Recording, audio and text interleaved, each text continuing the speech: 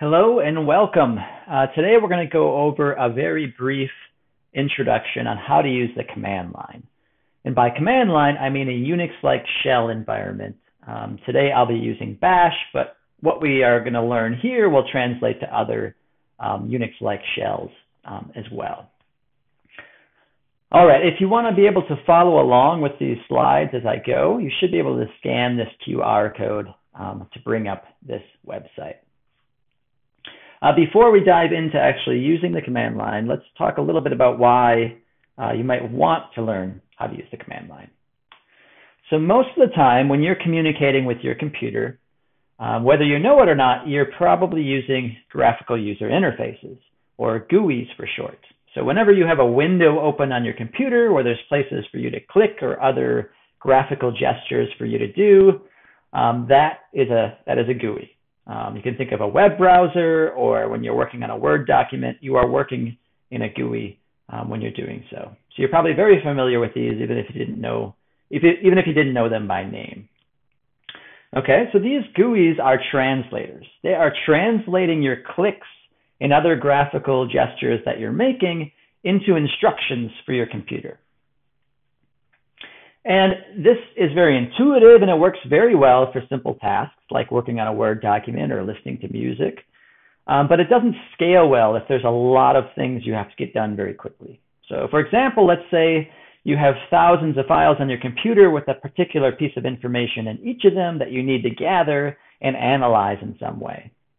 Okay, doing that with a GUI is going to take forever, and it's going to be extremely tedious. You're going to have to open all of these files one at a time, find the piece of information, copy, paste it, whatever. It's going to be a lot of clicking and a lot of tedium, and you're likely to make a lot of mistakes along the way. So this is sort of a use case where the command line can be very powerful. Just as an analogy, if you go on vacation to a foreign country, a translator can be very helpful in helping you get around and order things from menus. All is well when you're on vacation if you have a translator. But if you actually move to that country for a job, and in that job you're going to be interacting with hundreds of people every day, the translator is only going to get you so far, right? You're going to want to learn the language so that you can sort of navigate this new country more efficiently. And that's exactly what we want to do here. What we're going to do by learning the command line is actually learn the language that the GUIs are using to tell the computer what to do. So we're going to be removing the middleman, removing the translator, which are these GUIs, and we're going to talk more directly to our computer, which is going to make us more efficient in getting lots of stuff done. Okay, a little bit about these slides before we start actually using the command line. Whenever you see a box like this and you see this $sign, this just represents that we are typing at the command prompt. So the $sign is the prompt itself. We don't actually type that. Okay, and just as an example, I have a Bash terminal open here over to the left, and you can see my command prompt right there. So this is where I start typing. I don't actually type the $sign. All right, so let's get started. The first thing that we want to talk about is just what is a command? What are the different parts of it? So here's an example of a command that we might type. echo-e hello world. So the very first element of this command line that we wrote is the command itself. I'm going to show you a little bit later why it might give you a little bit more intuition to think of these as programs. Okay, I'll explain why that is a little bit later. But most of the time you're going to see these being referred to as commands. After the command, optionally you can have what are called options or flags. And what these are ways of modifying the behavior of the command that we're using. And then last are what's called arguments. Here we just have one argument. It's a string called hello. It's a string that has the letters hello world. Okay, so we can type this over here at the command prompt. We have our command. That's always the first thing we type. And then we have -e, that's an option. That's going to modify the behavior of echo. And then we're going to type in whatever we want here. Okay. And echo is just a command that sort of does exactly what it says. It echoes whatever you type. And what it's doing is it's just printing whatever you give it, whatever arguments you give echo, it prints to the standard output. And so we just see it reappear here as output. Okay? And just to show you that that -e is optional, right? Essentially, by doing this, just typing echo space hello, we're just using the default options for the echo command. We're not trying to modify its behavior in any way. Okay. Oh, sorry. Yes. Hello world was the argument. Okay. Precision matters. Okay, so the spelling, case, and spaces really matter when we're typing at the command line. And this can trip people up when they're first starting to use the command line, is that you have to be careful in how you type your commands. There is no wiggle room here. There's no gray area. You either type it correctly or not. Okay, and just to kind of show you that, I have echo hello here. If I type echo -e hello, that works just fine. But if I was to mistype this and put a space between the dash and the E, then I get different behavior, because then this is no longer recognized as an option. It's treated as an argument. So what this is I now have my command in 3 arguments, -e and hello. All echo does is just take whatever arguments I give it and write it to standard output. And that's what it's doing. Not what we intended if we wanted to actually use the option -e. So spaces matter. Case matters. If I do echo hello with a capital E, it's going to say, this doesn't compute. I don't know what this means. I don't know what capital ECHO means. And likewise, if I misspell it as ECO, also it's going to say this command is not found. Okay, so spelling, spaces, case all matter when we're typing at the command line. It takes a little bit of getting used to for people that haven't used the command line very much. It ends up being a very good thing because there's only one correct way to sort of do things most of the time, but it takes a little getting used to. All right, so one thing that I want to point out very early is how to get help. Okay, so when you're in the command line, you want to use, in this example, I want to use the command echo, and I know there's an option that I can use, but I don't really remember what it is. I can use man. So this is a command here called man, and it's short for manual. What it's going to do is it's going to open the user manual for the command echo. And it's going to open it in a program called LESS, L-E-S-S. And to get around that environment, which is basically just a content reader, we can navigate using our arrow keys or the J and K keys. And when we're done, we just hit Q to exit the manual. And I just want to point out here that this is another command, right? But now man is the command and echo is the argument. So we had just typed a command where echo was the command. But I told you that the first thing you type is always the command. So the man here, the manual, is now the command, and the second thing is an argument. So echo is just an argument here. So let's just demonstrate that over here. I want to open the manual. I want to look at the manual entry for echo. And it does that. And I can scroll up and down with either my arrow keys or J and K. And this is just showing me the optional options that I can use. And there's that -e that I was using before. And it's not important on what that actually does. It's just an example. Okay. So whenever you need help with a command, man, space, and then the command name is a way to open the user manual for that command, which can be very helpful. All right. So the next thing that we want to talk about is what we call the file system. Okay, so that is all the stuff that's on our computer. How is it arranged, and how do we navigate all of this stuff? And we do that using what are called paths. Okay. So here is a nice illustration showing that the file system on your computer is set up like a nested hierarchy of folders, or we actually call them directories. Some people like to call them folders because every GUI we've ever used in our life always shows directories using the folder icon. And so if you like to think of them as folders, that's fine. Okay, so there is a root to our file system, and that's just the sort of the folder that has everything in it. Every file and folder on our computer is within the root directory or root folder. And everything is sort of just nested within folders within that, in this hierarchy. Okay, and so this, let's just play around over here to get a feel for this. So one command that we can use first is pwd. That stands for print working directory. And what that is doing is showing me what folder or what directory I currently am in. So when we're using the command line, we are always somewhere in the file system. You're always in a directory or folder. And pwd is going to show you where you are. It's a very, very useful command.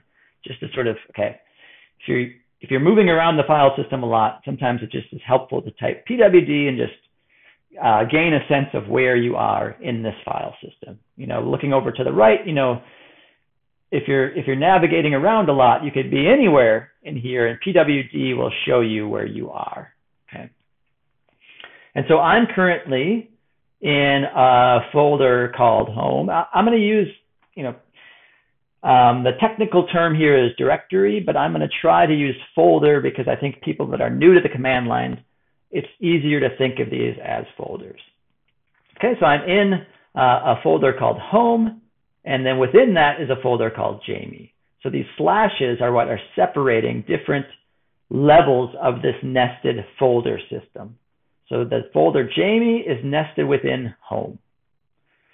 Okay, and so the very the catch-all folder, the root folder that has everything inside of it, you can access by just using the slash. Okay, so if I do ls, so this is just a command that says, you know, list what's in this folder. Okay, so it's just short for list. So I'm saying list everything that's in my root folder. And it's going to show me all of the folders that are in that root folder. And we can see that one of them is called home. So if I do list/home,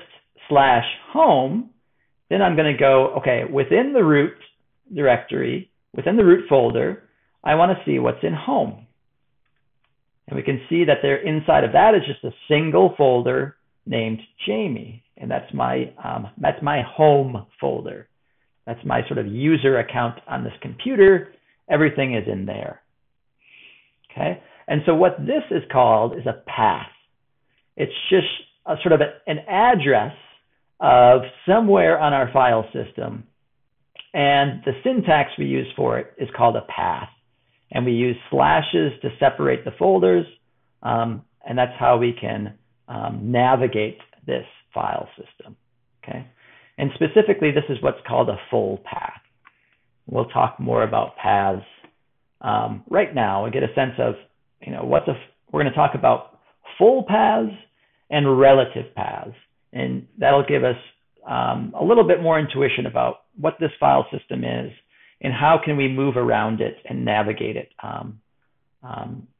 in a way that's easy to remember and easy to do. All right, so now if I just type ls without any arguments, I actually get the same output as this, because I know by typing print working directory, I am in my home folder, home Jamie, and so I can either say ls and give the full path to that folder, and it'll show me what's in it, or I can just type ls, and by default, it's going to show me what's in the folder I'm currently in. And since I'm in this folder, it's going to show me the same content. Okay, so now let's make some new folders within our home folder. Oh, and one thing that I should point out so that you can follow along is when you have been sort of typing on the command line, your output might look different than mine. That's because on different operating systems, the file system is a little bit different. It can be arranged differently. So yours, so instead of home, it might be users, or there might be some other variations. But the concept is the same. PWD, is print working directory, is going to show you where you are. Everything is still going to be within this root. Just the names and the arrangement of the folders might look a little bit different. But the concept is the same, so don't get too tripped up by that. Okay? So you should be in your home folder. Whenever you sort of open a new command line terminal, by default, you should be in your home folder. So when you type PWD, it should show you sort of your home folder. Okay, so now what we're going to do is within that folder is we're going to make a couple of new folders. And we're going to use the make directory command to do that. So make dir is just short for make directory. And so I'm going to do make dir space foo space bar. Okay, so this is the command. Foo is the first argument, bar is the second argument. Because there's a space between them, these are two separate arguments. Okay, so nothing seems to have happened, but if I type ls again, now I can see that foo and bar are now here. They are directories or folders within my home folder now. I just created them. And just to kind of reiterate that space matters, so if I did this as foo bar without that space, this gets treated as a single argument, and now there's a foo bar folder in that directory, which is not what I intended. I wanted two separate folders. If we want to remove a directory, we can do rm dir. That's short for remove directory. I'm going to remove that foo bar because I just mistyped there and I didn't put my space in and I got the wrong output. Rm dir will only remove an empty directory. Since we haven't put anything in there, it will happily remove that foo bar that I put in there. Okay, so now what I'm going to do is I'm going to show you how you can move around the file system. So the first thing that we're going to do is do cd foo. And so cd is a command that's short for change directory. So change folder. I want to change folder into foo. Okay. And so what it does is it goes, okay, after I type this, the argument is foo. It looks in my current directory and sees that there's a foo folder there. And it goes, okay, you want to be there? I'll put you there. So now I am inside the folder foo. If I do ls, I'll see there's nothing in here. I just created this folder. There's nothing inside of it yet. Okay, so now let's say I'm done. Whatever I wanted to do in the folder foo, I'm now done with. I want to go back out of this folder. I can do cd space ... with no space between the dots. And what the ... means is I want to move up into the parent folder of the current folder that I'm in. Okay, so let me show you that graphically over here. So, here's, actually, let's go ahead and draw this out.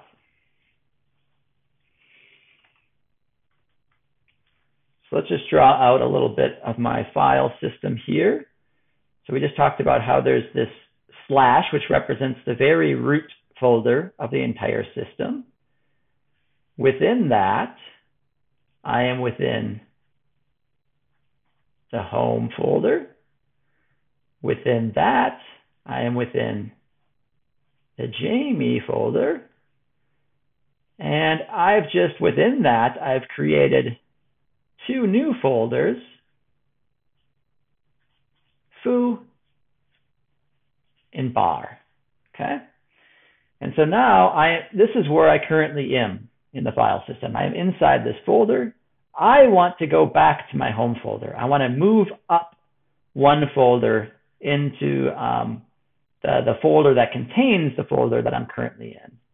And that's exactly what this will do. So cd space ... saying I want to go up one folder. And I'm sorry, so I shouldn't say up. So it's a little bit confusing. So computer scientists like to think of the file system as a tree. They use the tree metaphor. But for some reason, they like to think of trees as being upside down. So the root is at the very top of the file system, and you move down from there as you go sort of further into nested folders.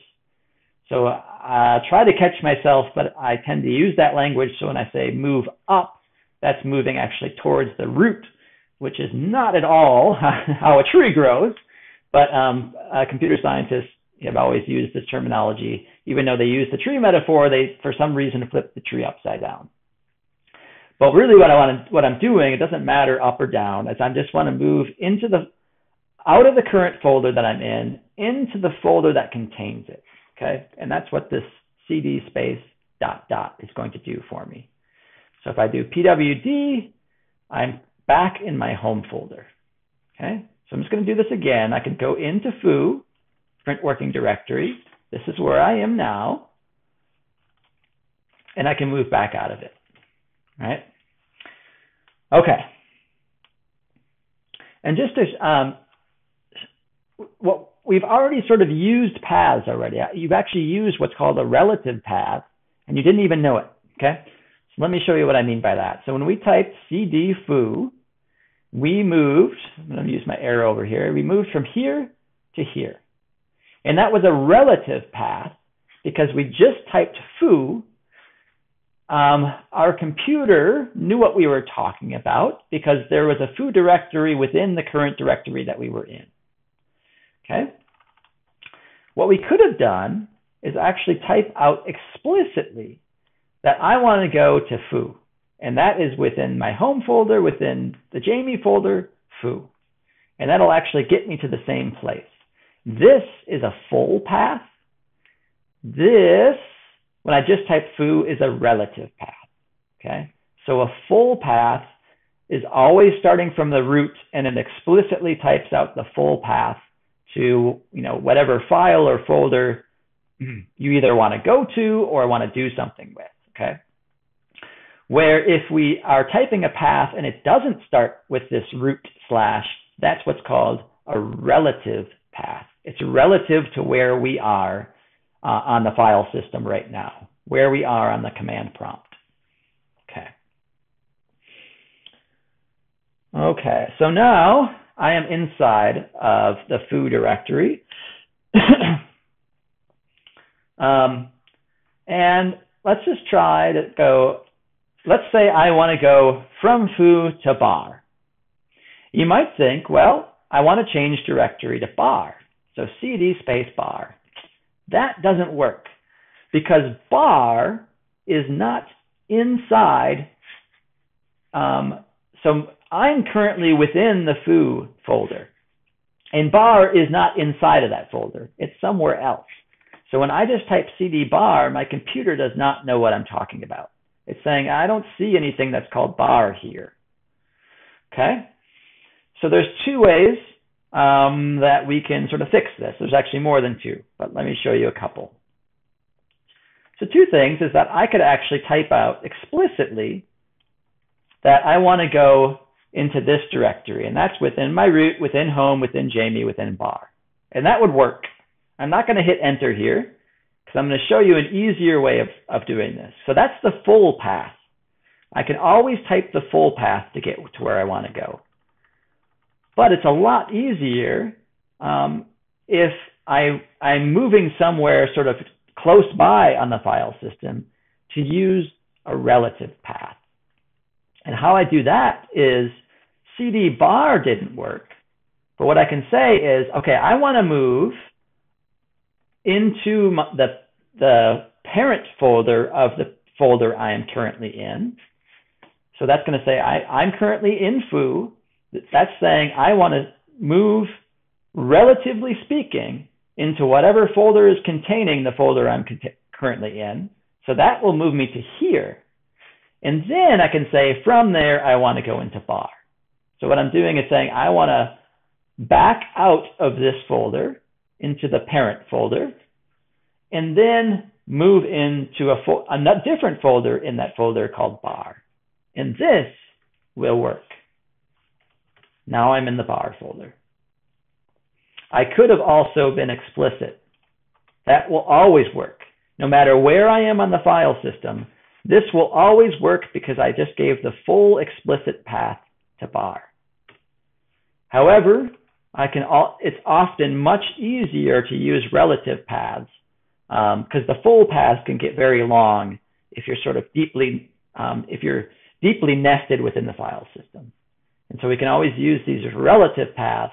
If I want to move back into foo, I just say, okay, I want to back out into the parent directory of the bar folder I'm currently in, and there should be a directory within that called foo, and there is.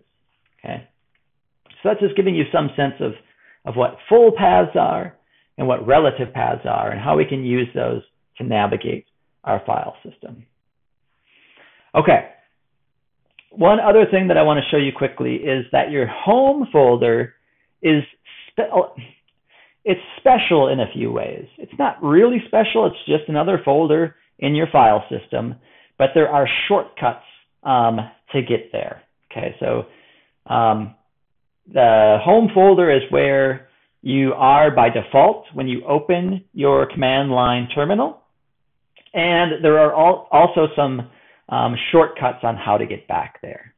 So for example, if I do change directory and I don't give any arguments, what it's going to do is it's going to execute a default behavior.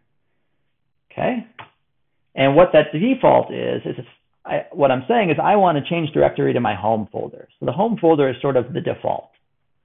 So just to kind of prove that that's what happened, I'm in my home folder now. So no matter where you are on your file system, if you just type cd without any arguments, it's just going to put you in your home folder. Okay, so let me go back into foo. There's a few other ways that I can do this. I can also do cd tilde. So that is, you have to hit shift and hit that key that's above your tab. That's the tilde symbol. That is a shortcut for your home as well. So cd with no arguments or cd with that tilde will get you to your home folder. So this was exactly, so just prove to you that that's what happened. There we go. And so just typing cd tilde, and cd home Jamie are all synonymous. These all will do the same thing. So there's just several ways for you to reference your home folder from anywhere in the file system. Okay, so I am in my home folder now. There's also one other way to do this. Okay. All right, so let's move into foo. I can also do this. So $sign and capital HOME. Okay, this is what's called a variable. And the value of this variable is my home folder. So if I do that and do pwd, print working directory, I'm back in my home folder. Okay, so this brings us to another concept of what is called a variable within the bash environment. Okay, so what I can do is just say, okay, well, I want to see what is home, right? This is just a variable that was set by the command line environment when you started it up. And you can use echo to say, I just want to see what the value of this variable is. Okay, and it's just going to show us that when you type this variable, this is what it means. This is the value that this variable has. You know, root home Jamie, and that's my home directory or home folder. Okay, so this will come up again. This is what's called a variable. And just to kind of show you an example, is I can do x equals hello. Right? So I just set a variable called x to the value, and it's just a string hello. And I can check to see, okay, you know, is there a variable called x? And if so, you know, what is its value? With echo, and I can see that it's hello. Okay, So when you define a variable, you don't use the $sign, but when you want to get the value for that variable, you have to use the $sign, just like we did up here. Because if we just did echo X, we just get X, right? Because that's what echo is supposed to do. Whatever you give it, it echoes. Unless you use this special character as the $sign, and that says, okay, I want you to echo what's the value of X, the variable X. And that's what it's doing there. Okay, so just a little crash course on what variables are in Bash or in a Unix-like shell. Okay, so one more thing I want to show you about the file system. So let's go back into foo. Okay, so when I wanted to go into bar, so now I'm here. So let's go over here. I'm in foo, and I wanted to move to bar. I showed you that I could do that by being fully explicit and using a full path to bar. Right? I showed you that. Let's not do that right now. I showed you how I could use a relative path of going, okay, I want to back out into the parent directory, parent folder, and then within that, go into bar. Right? And I showed you how that worked. That's a relative path. Now, we can take advantage of these shortcuts to easily specify a path that's relative to our home folder. Okay, so what I'm going to do now is show you that I can go like this. So what I can do is tilde, which represents home, right? So this equals this, home Jamie. And then, so what I'm saying is I want to change directory to my home folder, and within my home folder, I want to move into bar. Okay? And that worked.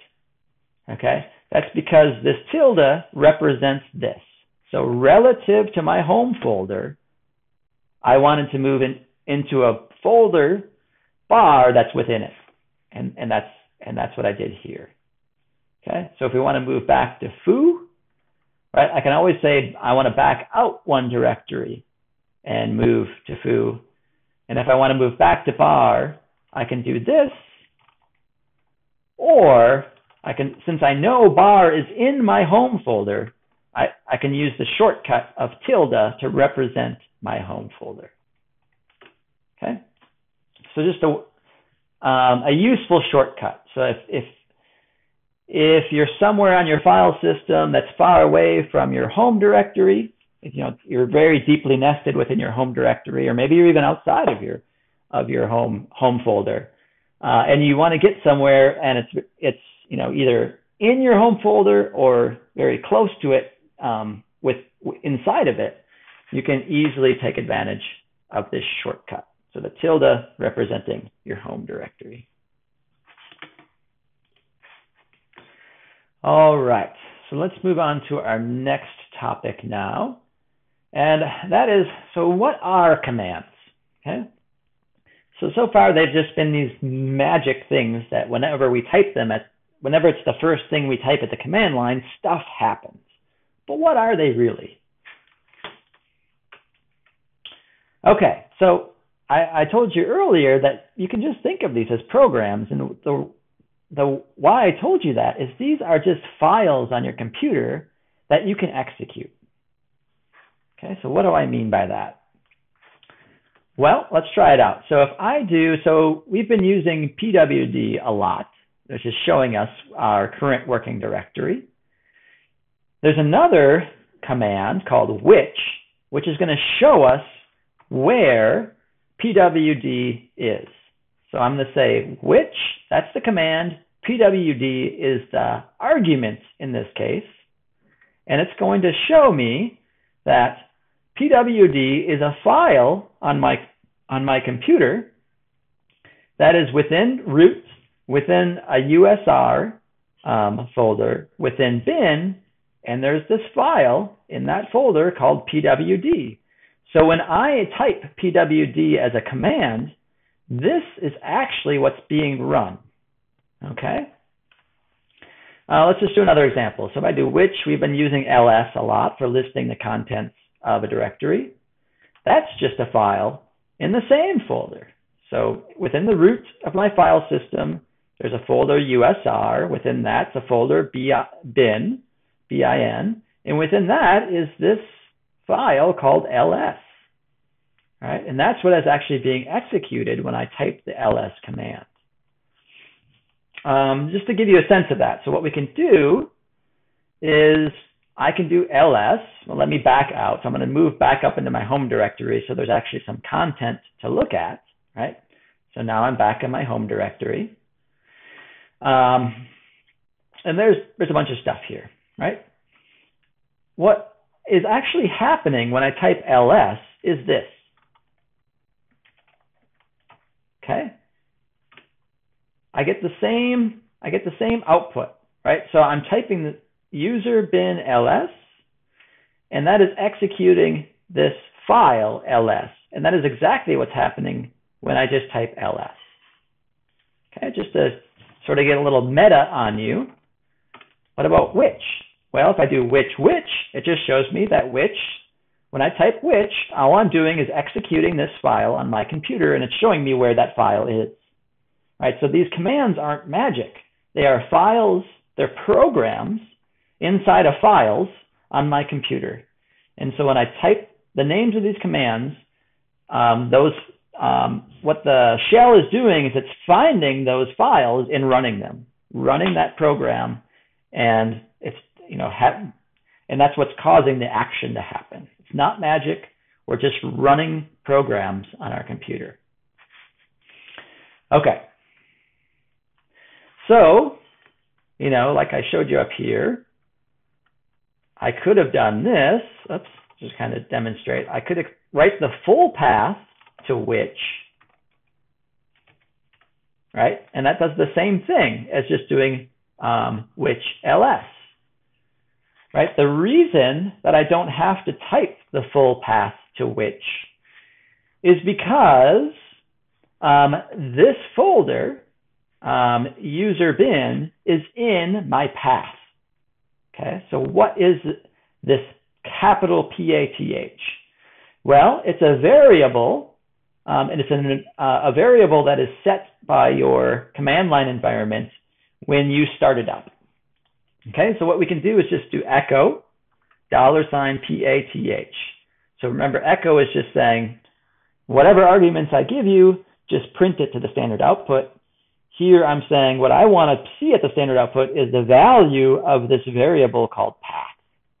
Okay, yours is going to look different than mine, almost undoubtedly. But what it is this is just a bunch of paths that are linked together by colons.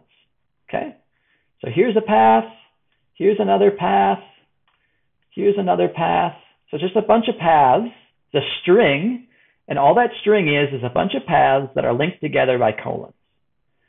So when I type ls, for example, so let's go back up and just say, let's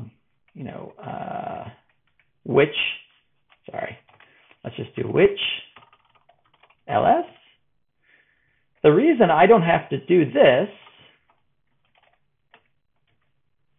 every time I want to use this program, I can just type ls.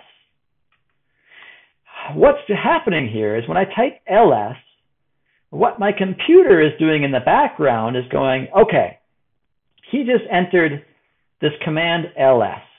Okay, what does that mean? What does he want us to do? And so it goes, okay, this is not a full path, right? It didn't see this slash at the beginning. So my computer knows that this is not a full path. And it's a command. It's a command, and it's not a full path. So what it does is it goes, okay, he's telling us to do ls. Let's see if we can figure out what he wants us to do.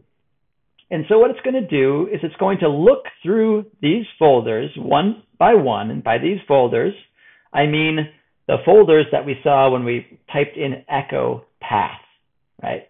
So here's the first one. What my computer does, it goes, okay, ls, what's ls? Let's look in here. Is there something called ls in this folder? Home Jamie environment bin.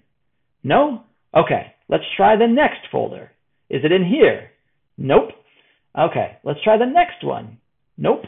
Okay, and it keeps going until it gets here. And it looks in this folder, user bin, and it goes, aha, there's a file in here, and it's called ls, and it's executable. So don't worry about what executable means. It just has special file permissions that allows it to be executed. So my computer is, and it does this every time you type ls, right? It's going, okay, what's ls? Okay, can I find it? Is it in any of these folders? It's saying, no. Oh, I found it. It's in this folder here, user bin. And so then, once it's done that, it is actually doing this for me. It found the full path for me, and it's executing this command. Okay? So there's no magic here. Every command that we type, there's not entirely true. There are a few exceptions, but almost all of the commands that you type are just files on your computer. And when you type them, your computer finds that file and runs it, right? And it's a program. So that should sort of demystify this a little bit in terms of what are these commands that we're using? They're just programs somewhere on your computer, and this is how your computer finds them for you when you type them. It just looks through these directories. So you're going to hear a lot about your path. And that's just talking about this variable, capital P-A-T-H. And if these are the directories, your computer will look in to find commands or programs to run. So like I said, the first thing you type at the command line is special. And that's called a command, or I like to think of them as program. And so when you type that, what your computer does, it goes, okay, let's look in these directories, and it's going to do that one at a time, and see if we can find what this is and what he wants us to do. Okay. So that's what's happening when we type these commands. They're just files on our computer that are being executed. There's no magic here. All right. So the last thing that I wanted to go over in this very brief intro to the command line is just how to use for loops. Okay. So let's just use some examples here and just learn by doing. So we're just going to do for x in 1, 2, space there, 2, 3, 4, do echo, hello, done. Okay, just go ahead and do it. Oh, we get 4 hellos that are spit out to standard output. So when I say standard output, that's just the output that we see sort of presented to us. That's called the standard output. Okay, so what's happening here? So what we're saying is for x in 1, 2, 3, 4, do echo hello, done. Okay? So it's the main elements of a for loop here is for something, and I'll get back to this, do something else, and then done. So what this is doing is it's saying for x in 1, 2, 3, 4. So what this means is that what it's going to do is it's going to set a variable x equal to 1 and then execute this. And then it's going to loop around and set x equal to 2 and do this again. And then loop around, set x to 3, do this again. And then it's going to finally set x to 4 and do this again.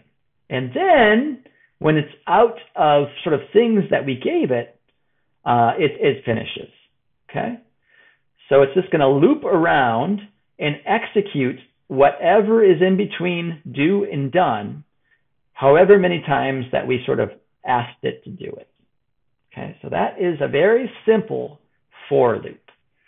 Okay, let's type this again, just so that I can show you what I meant. So for x in 1, 2, 3, 4, do echo $x, done. So when I told you that x was being set to these as for each time around the loop, what I meant by that was exactly that. So each time the computer sort of goes around this loop, it's setting this variable x to these values. The first time it runs through, x is 1, And so when we ask it to echo X, it echoes 1. Then it loops around again, but sets X to 2 and echoes 2. And then it loops around again, sets X to 3, and then loops around again and sets X to 4. So each time X is echoed to the standard output, we see 1, 2, 3, 4. Okay. This is just a very basic for loop. But now let's make things a little bit more interesting. Let's make a file. Okay. So what I'm going to do, I'm going to put the word how into a file called file1.txt. Okay.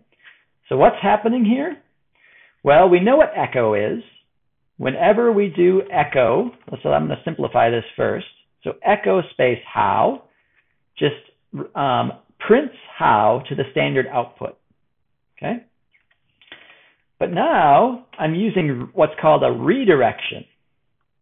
What I'm saying is echo how, but instead of printing it to the standard output, redirect that output into a file called file1.txt.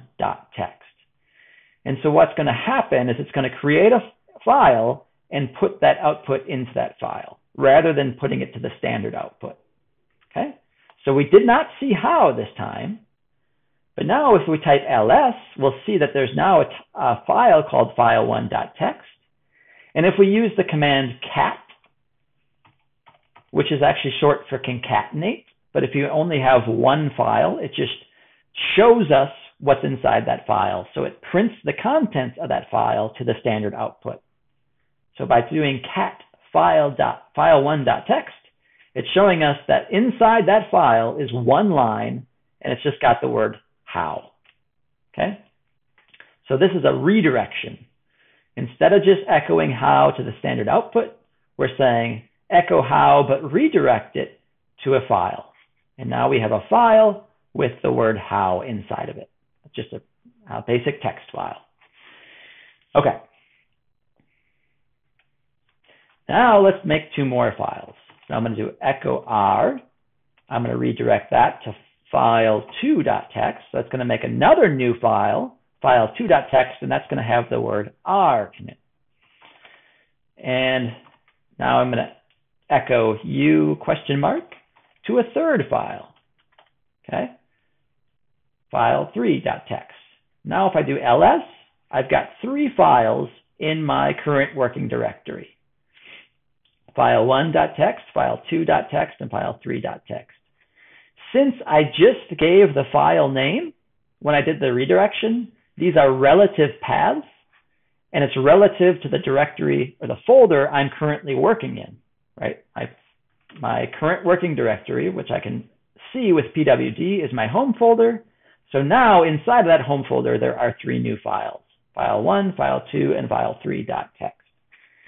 Okay, so where are we going with this? Well, now I can show you that we can actually we don't just have to do for loops with numbers. What I can do is I can say for f in file1.txt, file2.txt, file3.txt, for f in those 3 files, do cat $f. Done. Okay? So what's going to happen here? Well, the first time around this loop, this for loop is going to set the variable f equal to file1.txt. Okay? And then it's going to execute the do part of the for loop. And that is just saying cat, or show me the contents of $f. And so what the shell is going to do is going to go, oh, $f, that is equal to file1.txt. Okay? And so it's just going to cat show the contents of file1.txt. Then it's going to loop around again, but the next time it's going to say f is now equal to the next thing, file2.txt. And then it's going to show cat the content of that file. And then it's going to loop around again, set f equal, the variable f equal to file3.txt, and it's going to cat the contents of that file. Okay, so let's do it. How are you? There we go. It showed me the contents of file1.txt, then file2.txt, and then file3.txt. Okay, so we just used a for loop to do something with 3 different files. We didn't do anything very interesting, but anything that you can dream up that you can do with a file, we could do with any number of files you can imagine by using this for loop construct. So at the beginning of this, I said, well, imagine a scenario where you had 1,000 files and you had to extract a piece of information from all of them. Well, doing that with GUIs would have been extremely boring and taken forever. But now you're starting to see that with just some basic understanding of the command line, we could easily do a lot with a bunch of files very quickly. Okay. All right. So you might be thinking, well, but I'd still have to type out the name of all those files. If there's 1,000 of them, that is terrible. And you're correct. But we can use wildcards to make this even more efficient. So instead of typing out the names of all of these files, what I can do is do for f in file ? .text, do cat $f done. Okay. Execute that. I get the same output. Huh? What's going on here? Well, what's happening is this question mark is a special character in the shell, and it means it's a wildcard. It's saying for f in any file that has this sort of pattern where it's the name of the file is file, then something, I don't know what it is, .txt, do this. And these 3 file names, file1.txt, file2.txt, and file3.txt, match that pattern, right? So they just have different numbers in place of this question mark. And so what it's doing is it's saying, oh, he wants to loop over any files in the current directory that match this pattern. And that's exactly what it does. And so what it's actually doing, so we can use ls here again. So these wildcards are not special to a for loop. We can use them elsewhere. So remember that, let me just show you this, that ls lists content of directories. But it can be more specific, right? We can say, I want to see lists anything in this directory that's called file1.txt. And so instead of showing me everything in directory, it just shows me file1.txt. Okay. But if I want to see other files that are similar to that, what I can say is, show me any files in this directory that have this pattern. They start with file, and they have some character, I don't care what it is, and then they end with .text. There we go. It's showing me file1.txt, file2.txt, and file3.txt. And so what the shell is actually doing is it's actually expanding this wildcard before the command gets executed. Okay? So when we typed this for loop up here, this didn't get executed. What happened is the shell first sees this wildcard and goes, okay, there's a wildcard here, let's try to expand it out. And so the shell, before it actually executed the for loop, expanded out that for loop into this. So we didn't have to type it. It figured this out on its own, right? So we use this wildcard. The shell first expands that wildcard out and then executes the for loop. Same thing down here. What it did here when we did file ls file ? .text is it first said, okay, there's a wildcard here. What I'm going to do in the background for Jamie here is expand that wildcard out. There's 3 files that match this pattern. So what I'm actually going to execute is ls file1.txt, file2.txt, file3.txt. Okay, so that's how these wildcard works. Okay, and these wildcards can be even more flexible. So what I can do here is do for f in f star.txt, do cat $f done. Okay, So this is very similar to what we did up here. I've just used a different wildcard. And I'm going to get the same output. And the same thing if I did ls f star.text. I'm going to get the same output. But this wildcard is different, okay? What it is doing is saying, okay, it's saying what he wants here is any files in the current directory that match this pattern. And this pattern is different. What this asterisk represents is any number of any characters. So this pattern means any file that starts with F and ends with .txt. Okay, so I'm just going to show you an example of that. I'm going to use the command touch to create a new file called foobar.txt. Okay. Let's put some content in foobar. So let's do echo. Let's do echo good to foobar.txt. So now we have, in our current directory, we have our file 1, file 2, file 3, and now we have this foobar.txt. Okay.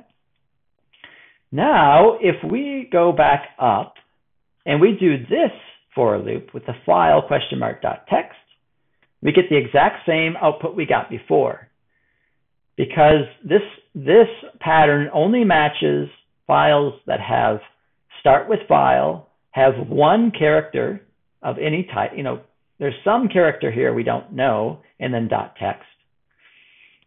And so that doesn't match foobar.txt. But if we do, if we do this one again, for F in fstar.txt, so remember the star is different than the question mark. So the question mark represents, I don't know the character here, but it's just one unknown character. Here, it's anything goes, right? Any number of unknown characters can go in place of this. So any file that starts with F and ends with .txt is fair game. And now that means that when we type this in, this gets expanded out into file1.txt, file2.txt, file3.txt, and foobar.txt, because that matches that pattern too. Okay. All right. So that was just a very sort of fast crash course into the command line. Not meant to be comprehensive, just meant to get your feet wet and get you a little bit familiar with basic concepts. And now you've learned just enough to be dangerous on the command line, which you've actually learned how to use a for loop. All right. And just to show you one more thing before we end this, is I just want to point out that when you've been typing this, if you've been following along and typing at the command line, you are actually writing code. You are writing shell code. In my case, I'm using bash, so I'm writing computer code in the language of bash, which is the shell that I'm using. What do I mean by that? Well, let's make a file and put some of the commands that we've been typing at the command line into it, okay? So here, I show nano being used to create a new file called mybashscript.sh, with my bash and script are separated by underscores. But you don't have to use nano. You can use any text editor that you want, that you're comfortable with. So I'm actually going to use Vim. That's my preferred text editor. If you've never heard of Vim and that's new to you, don't use Vim. Okay, so if you're new to this, well, actually, you know what? Let's just use nano. Okay, so if you're already familiar with text editors, you can use whatever text editor you want. If you don't know what I'm talking about, just use nano. It's almost undoubtedly on your system, and it's a relatively easy text editor to use. Okay. Okay, so we are now inside of nano, which is just a text editor.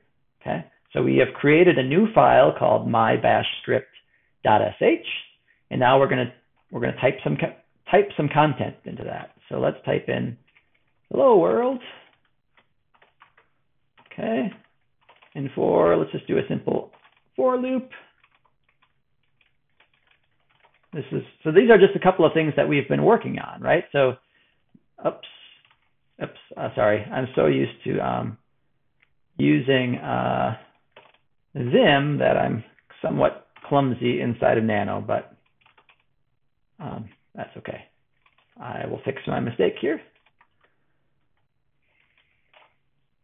Okay, so these are commands that we've already entered today, right? So we've done echo hello world, and we've done this simple for loop. Now we're just putting them inside a file, okay? And so if you're in Nano, the first thing that we're going to do is type Control-O, and that's going to save what we've just written. So do Control-O. That's control, basically write out the contents that I've just written. And it's going to confirm that you're writing it to my bash script. Just hit enter. And so we just saved the file. Okay, we just saved the content that we added. Now we can just do Control-X. Okay, now we're back to the command line. And what I can do is just do ls, just confirm that I have this new file called mybashscript.sh. And I can use the cat command to show me what's inside of that file. And sure enough, it's just the stuff that we just typed in. No surprise there. Now, what you can do is you've written a program. You've written a computer program in the language, in my case, bash, because that's what I'm using, but you might be using some other shell. To prove that to you, we can run this program. So I'm saying, okay, there's a command on my computer called bash, and that's just a program that runs bash code. And so I'm saying, okay, bash, here's a file, and it's got commands in it for you to execute. And there we go. It does the same thing as if we had typed those commands ourselves on the command line. Okay?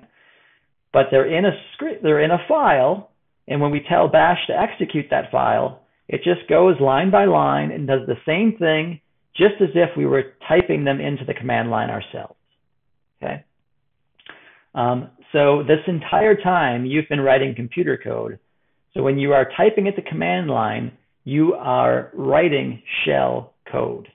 Okay? You can just as easily put what you're typing into a file, and you can execute that file, and it'll do the same thing. Okay, so you are now writing computer code. All right, so that's all I wanted to show you in this crash course on command line today. Some resources that you might want to check out.